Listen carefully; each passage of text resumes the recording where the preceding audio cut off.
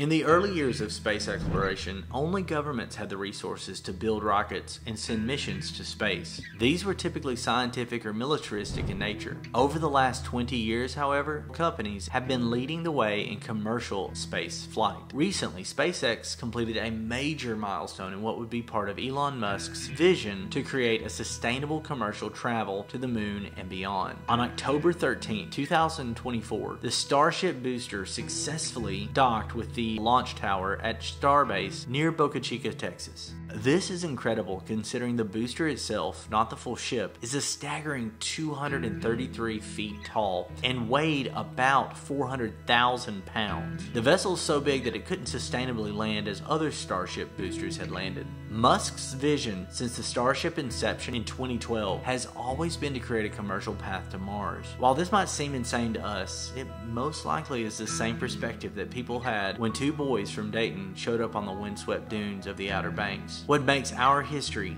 aviation history, so special is the discovery and exploration that has occurred during it. Thinkers and doers alike have left their mark on our skies and will continue to do so. So regardless of what the future holds, it will undoubtedly be shaped by the men and women who dare to dream, to push boundaries, and to turn the impossible into reality. From the Wright brothers' first flight over the sands of Kitty Hawk to SpaceX's towering leap towards Mars, aviation history is woven from the threads of discovery, courage, and relentless innovation.